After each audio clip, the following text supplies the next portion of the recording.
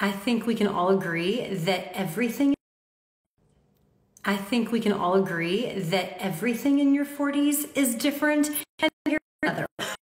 Here's another that everything in your 40s is different. And here's another.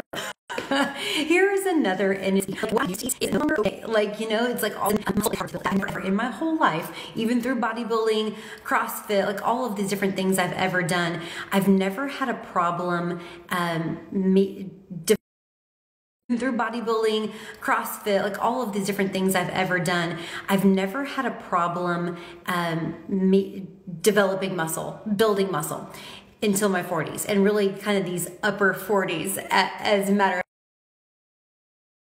fact. And so I've really had to tweak the things that I eat on the daily basis. I have corn, I can't have dairy, and I can't have gluten. So I'm going to tell you guys a lot about what I'm going to eat this week and like kind of my hacks, because I'm also somebody who doesn't love to make extensive meals or anything. I'm a very simple eater, and I like things to just be ready. And extensive meals or anything. I'm a very simple eater, and I like things to just be ready and ready to go whenever I want them. Okay, so I do a lot of food prepping. So a couple of things that since I've had my hysterectomy, which has been about 6 months, I've really changed the way that I eat, and I really changed the way that I work out, and that has helped a ton. So like one of my go-tos, this is what I made yesterday, and this will last me the week, and it'll be what I eat for lunch. Sometimes breakfast and sometimes snack. Whenever I'm hungry, I'll go into the kitchen and I will get what I eat for lunch.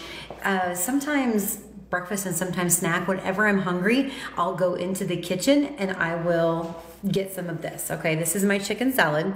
Did anybody do Whole30 back in the day? This is the only thing that I got from that, was this recipe. And just wrote to get some of this. Okay, this is my chicken salad. Did anybody do Whole30 back in the day? This is the only thing that I got from that, was this recipe. And it is rotisserie chicken. It's grapes, pecans, and turkey bacon.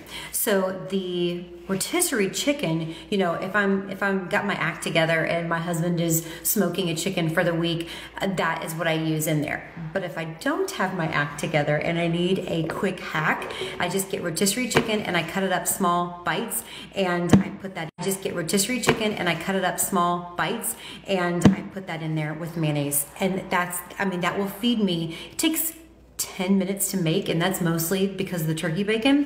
And then I get my small bites and I put that in there with mayonnaise, and that's, I mean, that will feed me. It takes 10 minutes to make, and that's mostly because of the turkey bacon.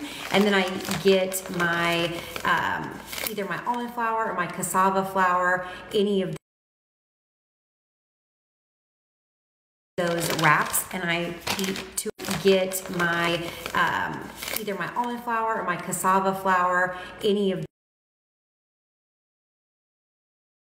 those wraps, and I eat 2 of them, and super easy, healthy, all of the things. So in the next couple of days, I'm going to teach you and share with you some of my hacks, and I eat 2 of them, and super easy, healthy, all of the things. So in the next couple of days, I'm going to teach you and share with you some of my hacks and my tricks. Tomorrow, I will show you my breakfast. My breakfast has 20 grams of protein in it, and it tastes good, because that's another thing. I don't know about you, but like, I don't want to diet. Like I feel like I spent my whole entire life dieting. I don't want to do that anymore. I want to enjoy my food. I want to be very healthy. I want to be lean. I want to be strong. I want to be all of those things. And I just am trying to figure out a way to do it all together in the 40s. So I hope you will join me for my food adventures. And if you've got something that you love, share it with me. Let's learn from each other. We could always use more heads are better than one. So